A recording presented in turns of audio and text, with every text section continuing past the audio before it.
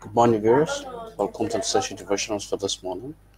By the grace of God, we'll be looking at the topic, the voice of the majesty. The voice of the majesty. Under the series, What is Great Exploit? Host Muhammad Sallallahu. Text taken from the book of Ezekiel, chapter 3, from verse 12 down to 16. But let's pray before we begin. Heavenly Father, for the breath in our nostrils, come say thank you. For the good health we've enjoyed, we say thank you. For the security we went to bed last night, we wake up this morning because you watch over us. We're not taking this opportunity for granted to come this morning like that leper in Luke chapter 17 to say, Father, thank you for the breath in our nostrils one more time. Thank you for your mercy, for your grace that we've enjoyed. We say receive all our praise. In Jesus' name we'll come this morning to hear your word. Your word said in Isaiah 9:8, you send the word unto Jacob and lighted the entire Israel. Send the word into my heart, that will light into my world. We said in Psalm 119, verse 105, thy word is a light to our feet and a lamp to our path. The light of your word grant us understanding and access to the truth this morning. For in Jesus' name we pray. Topic one more time. The voice of the majesty. The voice of the majesty on that series. What is great exploit? Host my humble self. Look at our text taken book of Ezekiel chapter 3 from verse 12 down to 17. I read from verse 12. Then the Spirit took me up, and I heard behind me a voice of a great rushing, saying, Blessed be the glory of the Lord from his place. And verse 16 said, And it came to pass at the end of 7 days that the word of the Lord came unto me, saying, verse 17, Son of man, I have made thee a watchman to the house of Israel. Therefore hear the word at my mouth, and give them warning from me.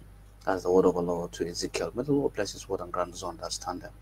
In Jesus' name. Further reading Deuteronomy chapter 28 from verse 1 to 10. And it shall come to pass, if thou shalt hearken diligently unto the voice of the Lord thy God, to observe to do all his commandments which I commanded this day, the Lord will set you on high. Talking about exploit above all nations of the earth. Said in verse 3, Blessed shall thou be in the city, and blessed shall thou be in the field. And in verse 10 said, And all people of the earth shall see that thou art called by the name of the Lord, and they shall be afraid of thee. Ezekiel chapter 15 from verse 26 said, If thou wilt diligently hearken to the voice of the Lord thy God, and will do that which is right in his sight, and will give ear to his commandment and keep his statutes, said, I will put none of these diseases upon thee, which I brought upon the Egyptians, for I am the Lord that healed thee. Revelation chapter 21 from verse 3 to 5, our last for that reading, said, And I heard a great voice of heaven saying, Behold, the tabernacle of God is with men, and will dwell with them. I pray God's tabernacle will dwell with you, to dwell with your family, in Jesus' name. And they shall be his people, and God himself shall be with them, and be their God. And God shall wipe away all tears from their eyes, and there shall be no more death. And there shall be no more death, neither sorrow nor cry, neither shall there be any more pain, for the former things are passed away. And in verse 5 said, And he that sat upon the throne said, Behold, I will make all things new. And he said unto me, Write, for these words are true and faithful. May the Lord bless his word and grant us understanding in Jesus' name. Topic one more time. The voice of the majesty. On that series, What is great exploit? Host my humble self, Luke K. Our text taking book of Ezekiel chapter 3 from verse 12 down to 17. With further reading Deuteronomy 28, 1 to 10, Ezekiel 15:26, Revelation 21, 3 to 5. Please, at your free time, you can read all of those Bible passages again, and I'm sure you're going to be blessed because God will speak to you through them. In Jesus' name. Thinking cap, a mind-blowing word for this morning is, the voice of God is the carrier of great exploit genes. Take that again. The voice of God is the carrier of great exploit genes. Think about this. Today we'll look at the topic, the voice of the majesty, on the teaching series on what is great exploit. By way of introduction, let's understand that the voice of God is the carrier of divine revelations that empowers for great exploit in life. Meaning, if you want to see great exploit, then reach out to the voice of God. The entire Bible is loaded with the voice of God. No scripture is of any personal private interpretation, but open to all. Any man who delights in God's word will naturally access the voice of the majesty. And until a man accesses the voice of God, his greatness will be. You who have access in life, in ministry, in family, in business, in career, in health will not be limited in Jesus' name. On this note, we shall explore about the voice of the majesty for a great exploit in the next 10 minutes. And I pray as you ride with me, God will open your understanding to this truth.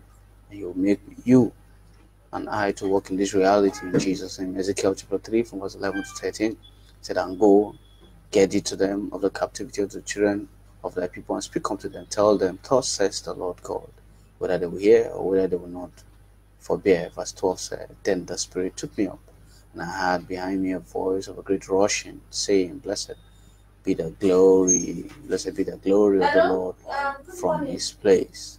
Verse 13 said, "I heard also the noise of the wings of the living creature that touched one another, and the voice and the noise of the wheels over them, and the noise of a great rushing."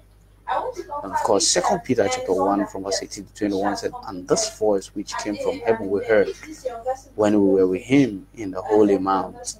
Verse 19 said, "We have also a more sure word of prophecy, whereunto ye do well that ye take heed as unto a light that shineth in darkness unto the day dawn, and the day star arise in your heart." Verse 20 said, "Knowing this first, that no prophecy of the scripture is of any private interpretation." Verse 21 said, "For the prophecy came not in old times by the will of man, but only men of God spake as they were moved by the Holy Ghost." Revelation chapter 1 verse 3 to 12. At your leisure time you can read that. Of course, verse 10 said, "I was in the Spirit on the Lord's day, and heard behind me a great voice of a trumpet saying, I am Alpha and Omega, the first and the last." At your leisure time you can read all of those scriptures. Ezekiel chapter 3, 11 to 13, 2 Peter chapter 1 from verse 18 to 21, Revelation 1, 3 to 12. We've been trying to look at the subtopic, what is great exploit all about, which began yesterday. We saw the first point yesterday, that great exploit is all about working in one. That's God working in one, God working with one, and God working for one. That's all we saw yesterday. So please, I want to reference you. I want to charge you to reference yesterday's teaching on this platform. I'm sure you're going to be blessed in Jesus' name. Today, to take us further, we're looking at one more point. What is great exploit all about? It's all about the voice of the majesty. It's all about what? The voice of the majesty. This is God speaking peace, speaking direction, and His words of majesty to His beloved children for their enthronement and exploit. I see God's coming to you for your enthronement and for your exploit in Jesus' name. We saw earlier on in Exodus chapter 3, from verse 1 down to 10, the word of the Lord came to Moses. He was keeping the flocks of Jethro in the bush, and the word of the Lord came. Before then, there was a flame burning. The angel appeared. Then the word of the Lord came to him, saying, said, "I've heard the affliction of my people." Look at what happened in verse 4. "And when the Lord saw that Moses had turned to see, God called unto him out of the midst of the bush and said, Moses, Moses. And he said, Here I am. And he said in verse 6, moreover, he said, I am the God of thy father, the God of Abraham, the God of Isaac, and the God of Jacob. And of course, Moses hid his face, for he was afraid to look upon God. And in verse 7, and the Lord said, I have surely seen the affliction of my people, which are in Egypt, and I have heard their cry by reason of the taskmasters, for I know their sorrow. He said in verse 8, and I am come down to deliver them. And of course, he said in verse 10, Come now, therefore, and I will send thee unto Pharaoh, that thou mayest bring forth my people, the children of Israel, out of Egypt. And we saw he went and accomplished that mission. Deuteronomy chapter 13 verse 4 said, Ye shall walk after the Lord your God, and fear him, and keep his commandment, and obey his voice, and ye shall serve him, and cleave unto him. Because in Isaiah chapter 30 verse 21, 23 said, And their ears shall hear a word behind, saying, This is the way, walk in it. When ye turn to the right, and when ye turn to the left. Verse 22 said, Ye shall defile also the covering of the graven image of silver, and the ornament of thy molten image of gold. Thou shalt cast them away as a menstruous cloth. Thou shalt say unto it, Get thee hence. And verse 23, the last verse, Then shall he give rain of thy seed. Then shall he give the rain of thy seed, that thou shalt show the ground withal, and bread of increase of the earth. And it shall be fat and plenteous. In that day shall the cattle feed in large pasture. Oh, remember, via the voice of the Lord. I pray God's voice will come to you even today in Jesus' name. John chapter 5, 24, 26 says, Very, very I say unto you, he that heareth my word and believeth on him that sent me had everlasting life, and he shall come into and he shall come into condemnation, but is passed from death unto life. I see you coming out of death to life via God's words, God's voice, in Jesus' name. In summary of all I'm trying to say, we're looking at what is great exploit all about. We're looking at just one point. We said it's all about the voice of the majesty. And we said it is God speaking peace, speaking direction, and speaking his words of majesty, his beloved children, for their enthronement and exploit. And I pray God's voice will come to you for your enthronement and for your exploit indeed, in Jesus' name. The leisure time, you can read Exodus chapter 3, 1 to 10, Exodus, Deuteronomy rather, chapter 30, verse 4, Ezekiel, chapter 3, 12 to 17, Isaiah 30, 21, 23, John 5, 24 to 26. This also is a revelation of the plans, visions, and wisdom of the Lord through an inner and audible voice for reproof, for corrections, and for instructions to his chosen children. Take that again.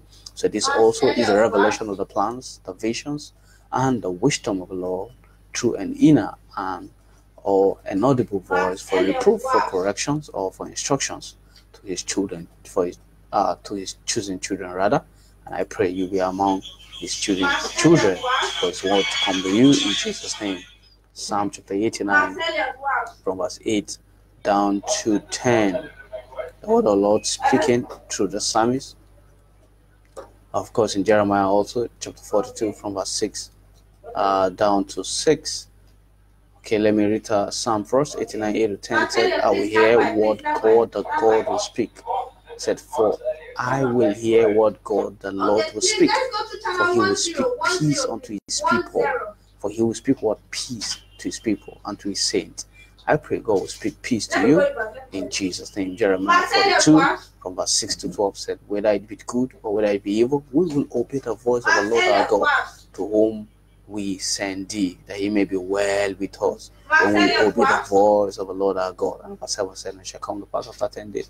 So the Lord came unto Jeremiah, said in verse 10, if ye will still abide in this land, then will I build you and not pull you down. I will plant you and not plug you, for I have repented of the evil that I have done unto you.